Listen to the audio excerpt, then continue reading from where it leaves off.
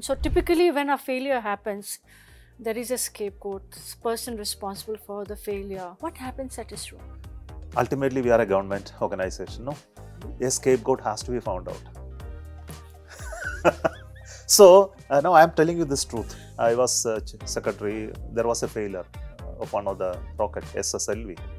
Government asked me to identify why it happened and who that, and take action. I wrote the government that there is no one. The whole decisions are taken by everyone. That's cool. And it is not by one person. It is not decided by Chairman ISRO or by one chief designer. And no one is single-handedly responsible for any of this success or even failure. So that way I can't say because of this fellow there is a failure. It is always a collective decisions, and we are in a non-hierarchical system. Everyone can ask a question, everyone can debate an issue. So in such a system there is no scapegoat.